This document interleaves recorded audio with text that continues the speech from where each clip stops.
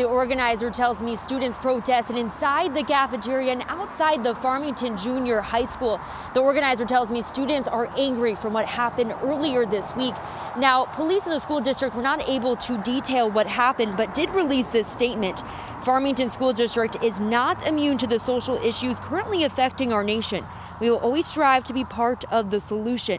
The district has taken appropriate action to investigate the situation and assure the safety of our students. Now, Aubree Hutcherson says students felt that it was important to protest today in regard to racist incidents that happened at her school, including what happened on Tuesday.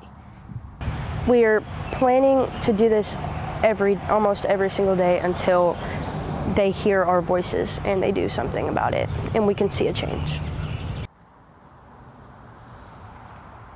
And the school district said they cannot comment on the situation due to student privacy laws and policies, but will continue to investigate what happened.